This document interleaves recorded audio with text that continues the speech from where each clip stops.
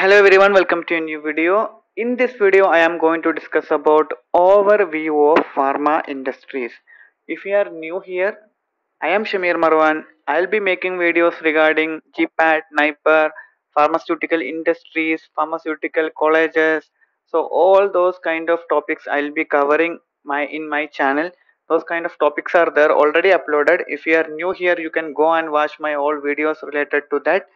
And if you want to follow me on Instagram or LinkedIn, where I post pharma related newses and quiz, pharmacy quiz, I am posting on a daily basis on my YouTube channel as well as my Instagram page. You can follow me there. I have left the links in the description box. If you want to follow me on there, you can follow me there.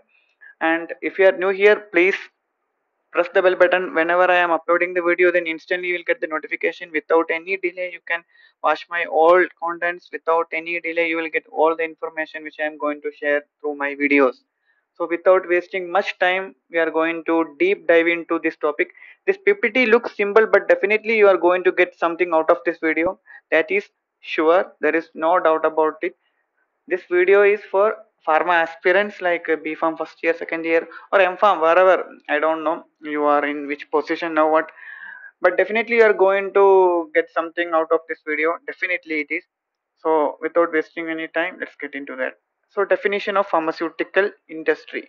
So pharmaceutical industry involves the research, development, production and marketing of medications. So what they will do, they will do research of medicine, and they will develop as a formulation, then they will produce in a bulk way, and they will market these. Okay, after production it has to market, right? So they will do the marketing as well. Okay, then importance of pharmaceutical industries. This is vital for improving health. As you everyone know that, see, without medicine we can't survive in this world, right? Everyone from the newborn to geriatric patients, everyone needs medicine. It is for treating diseases and enhancing quality of life. Nowadays, after the advancement in the medical field, people are not dying because of this cancer and all. The life expectancy increased, longevity increased, because medicine can support in the long run, it can support a lot. So that is also an important thing. Then the market size. See, the overview of global market size and growth trends, in the sense, this is a huge market, right? Everyone needs medicine in this world. There is nothing like an exception. I don't want medicine, I am a superhuman. There is nothing, no one like that. So everyone wants medicine in this world. So this is a huge market. Okay,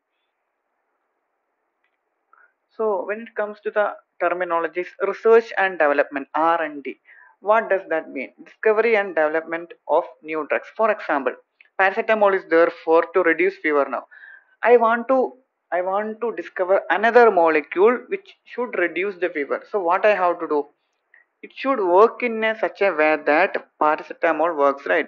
So the structure should be similar, not similar. I am saying it should be capable to bind the receptor where paracetamol is binding, like COX receptors or other receptors. So it should able to bind with those receptors. I have to conduct some docking studies. I have to screen down some molecules, and then only I can go for the development, right? After finalizing the synthesis scheme and everything, after finalizing the molecule, I have to go for the development. I have to make a formulation. I can't simply take the powder inside, right? Then I have to test it on animals for the safety. Any cancer or something will come or not, any malformalities, anything will come or not. So I have to do that. Then I have to test on humans. So this is the R&D, complete R&D, I would say. So discovery and development of new drugs. So you got an idea, I think. Manufacturing, in the sense, once I synthesized a molecule and made a formulation, then I have to do it in a bulk way, right? I have to do it in a large scale. So production of pharmaceutical production products is called manufacturing. Then marketing and sales. After production, it should not be in the warehouse. It should not be simply in the warehouse. It has to be distributed, and wherever it has to be promoted, it has to be promoted through medical representatives and all. So marketing and sales is also required.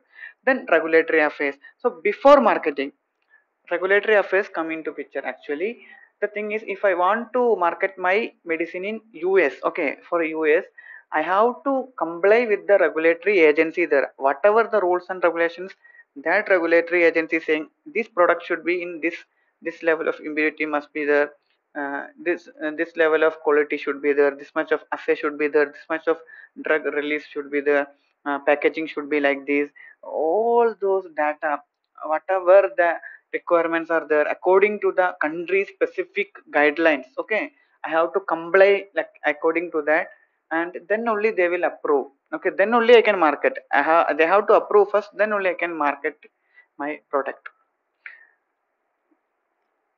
Same slide repeated it is. So the key players and market structure. So when it comes to the major companies, there are top pharmaceutical companies like Pfizer, Johnson and Johnson, Roche, Merck, GSK, Sanofi. These are the giants.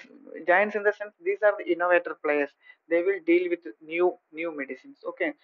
When it comes to the market dynamics, this is a competitive landscape. For example, Sanofi is making one molecule, maybe Novartis is also making that. So those who finish that first, those who complete the filing first, they will get the patent exclusivity and everything, right?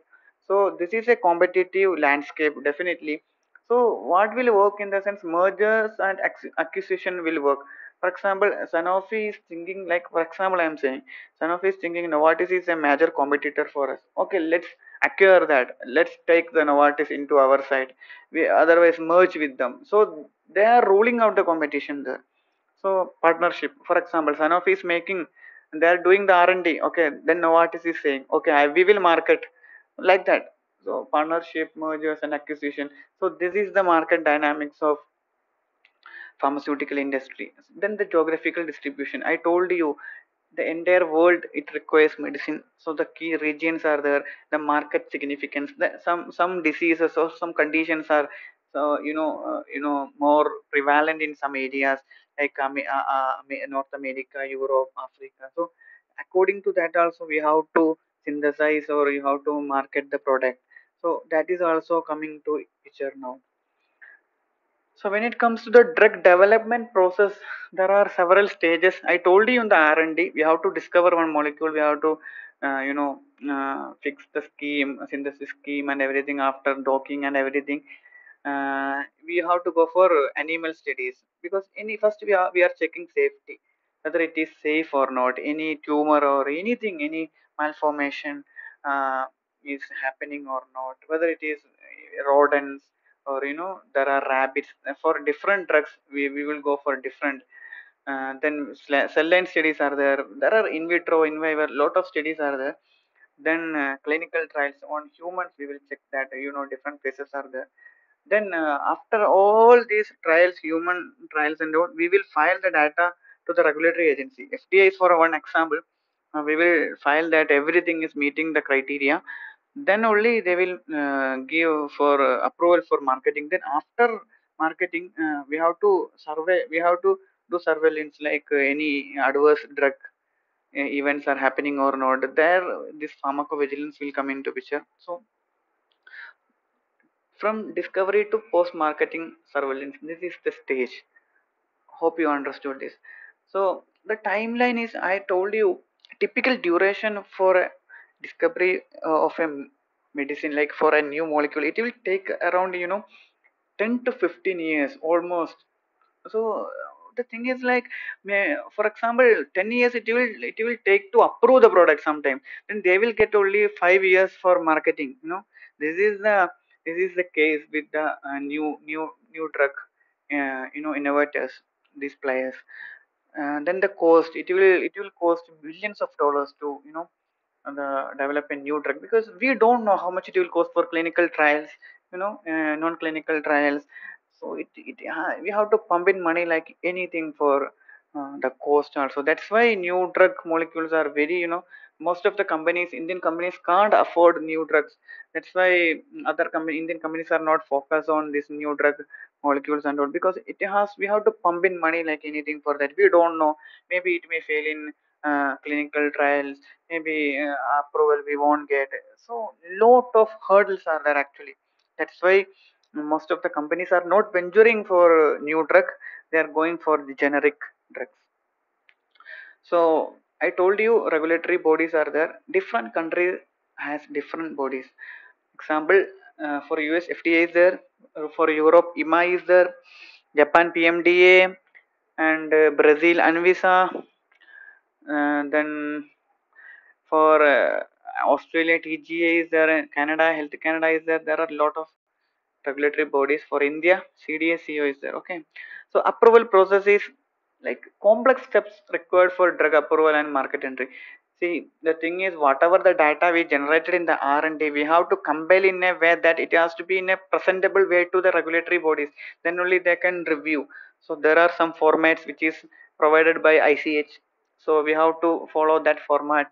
ECTD format is there. So we have to go in a such a way that, and lot of challenges are there navigating regulatory requirements and compliance issues, because they will ask n number of questions. These regulatory bodies will ask n number of questions. Why you are using this diluent? Why you are using class 1 diluent? You have to give justifications. What is the impurity percentage? How much impurities you are getting? Like that. What is your, where is your clinic non-clinical trial data? Where is the safety data? So if something is missing, I'm just giving some examples. Okay, this is not the real picture. I'm just giving you examples. So if something is missing, you have to navigate through all those challenges, queries, and everything. Then only it will come into the market. Okay. So recent trends and innovations. Nowadays, biotechnology is booming. Advances in biotech drugs and therapies. For example, this monoclonal antibodies. For example, some all the companies are focusing on biologics. It is one of the booming field, and you can get a lot of money of that also. Personalized medicine. According to the genetic makeup, we can tailor the treatment. And for example, for my gene, my genetic makeup, I like they can tailor one medicine for me. It is not, it will not be same for all, like that. Okay. Then digital health, in our smartphone we can get consultation. We can, those kind of digital technologies are clubbing with health. Artificial intelligence, which can, different softwares are there which can predict degradation products, impurities, uh, you know all those kind of things are there. Shelf life, all those softwares are coming into picture nowadays. Then challenges facing the industry. See, R&D costs. We don't know how much money. I told you, we don't know how much money we have to pump in for a discovery. For example, if it is a manufacturing, we know one batch require this much of solvent, this much of excipients and everything. But R&D, we don't know how much it will require. How long you have to do research. How many solvent bottles you require. How much of excipient you require. How much time. How much workers. How much manpower you require. You don't know that. So high cost and risk associated with the drug development is there. Regulatory hurdles, I discussed that, because different countries have different regulation. For example, this Anvisa Brazil, they have stringent regulations, uh, and this China has different. We want in Chinese.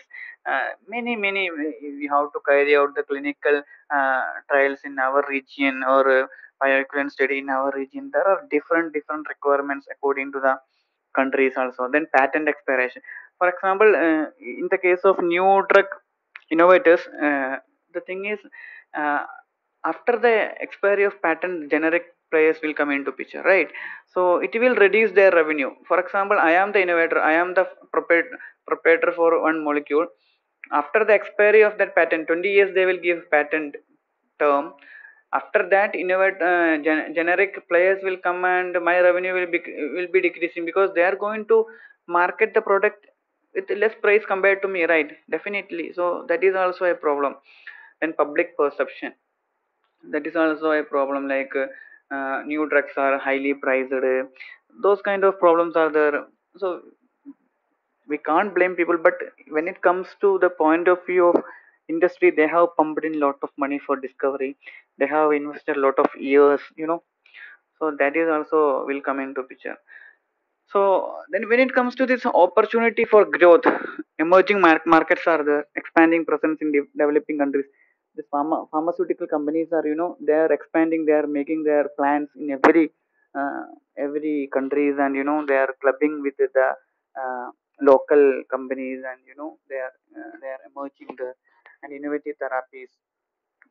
For example, orphan drugs, because if you are investing in orphan drugs and all, they will get some perks from regulatory also.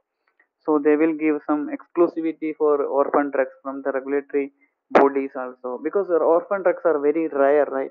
These were rare diseases. So much of the money you can't generate from that. So regulatory body will give you some exclusivity in that case. Collaborations, strategic alliances, partnership. I discussed with Sanofi, what is example and all. So for example, Sanofi is saying that I will do the R&D, you do the marketing, like that. Then sustainability. Nowadays, this is one of the major thing. You have to do all the eco-friendly things and recycling. Green chemistry will come into picture, and whatever the recovery, solvent recovery, effluent treatment, all those things. These are also a part of pharmaceutical industry. So that's it. Thank you for watching. I think you must have got an idea about pharmaceutical industry. For example, R&D. What is R&D? Manufacturing, marketing, regulatory affairs. What are the hurdles? What are the challenges? So how much money it will cost, and what is the timeline? So this is about new drug. We will discuss about generic also in another presentation. We will deep dive into that.